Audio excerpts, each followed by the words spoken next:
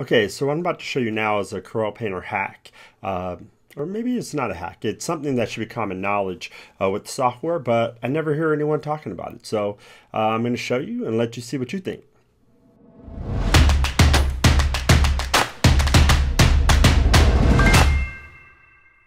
Okay, so what I'm about to show you right now, I think is one of the coolest things about Corel that I have not seen up to this point in any other application. Okay, so I'm going to record this from different angles so you can really see what it is that we have going here. So first thing is this. I have 3 different pens, right? Different types. Here's just a classic pen. This is actually your basic pen, but I bought this handle, and I'll talk about that later on in another video. This is an art pen. Now what's great about this, and what's really unique, is that this one is a different type of pen altogether. But what I want you to notice is if I'm holding these pins, okay, and I have them mounted up on the side of my Cintiq, up on the top corner. I put these old pen holders that you can get from Office Depot. If it's something that you're interested in, I'll put some links so you can see where to get them. But this is, again, let me just show you what's really cool about this.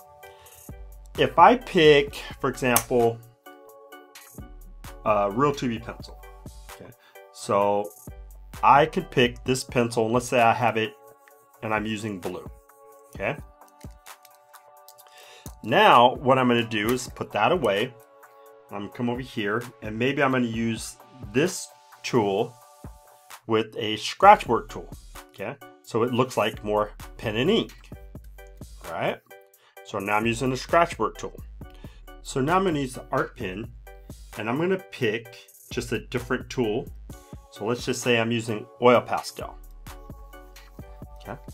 So you'll notice with oil pastel, actually let's make sure it's a really uniquely different color. So I could have this as red. Now what's great about Corel is I can put this one away, and I want to go back to my pencil, okay, which I was using before. It switches back to the Real 2B pencil, and it keeps its color. So I could put this one back, pick up a different pen, and it goes to my scratchboard inking tool. I could take this, attach it right back to my tablet, pick up this oil pastel, which I have set to the art pen. What's even cooler is that these by default work as the eraser.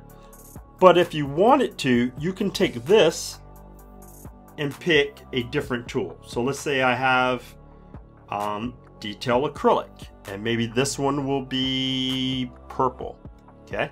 So the back of this is now a different tool. The front is a different brush, okay? I could put this back, go right back to my pencil, and start using this for something. Now, that's pretty awesome. It's very intuitive. I have it sitting right here. I usually have, well, I have 4 of these set up here. Right now, I have 3. The other one's in my bag because I teach on site, so I like to take my pens with me.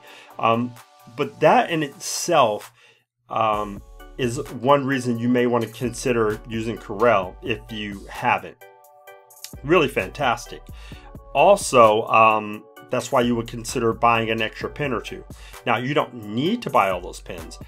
I personally have them because, again, I teach on site and I use them for different reasons. And I also set up the tips of the pens to give me different responses.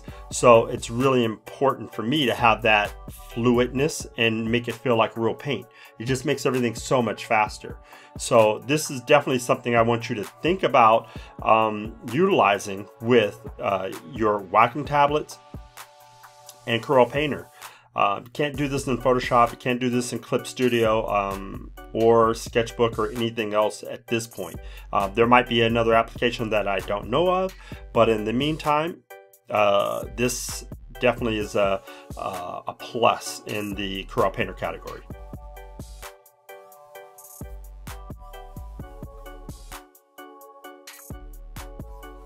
If you enjoyed that one, please go ahead, hit subscribe, hit the bell button down below so you can stay up to date with everything that's going on here with digital painting tips.